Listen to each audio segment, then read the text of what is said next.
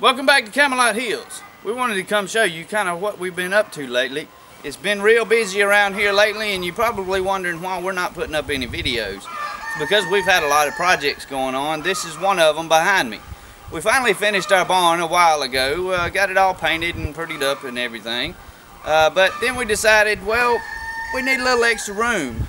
We wanted to store some hay because hay around here most of the time is pretty plentiful for grass hay. But for alfalfa hay, it only gets trucked in about once a year. I think it comes from New Mexico.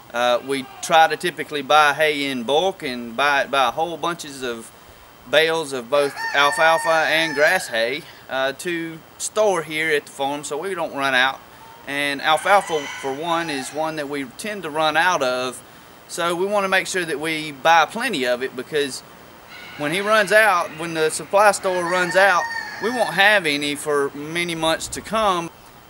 Basically, we should store about 32 to 40 bales of hay in there and still have plenty of room to work.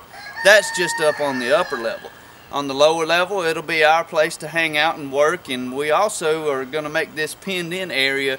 It's where our kids are going to be able to play, or mamas with kids, and we'll just kind of go from there.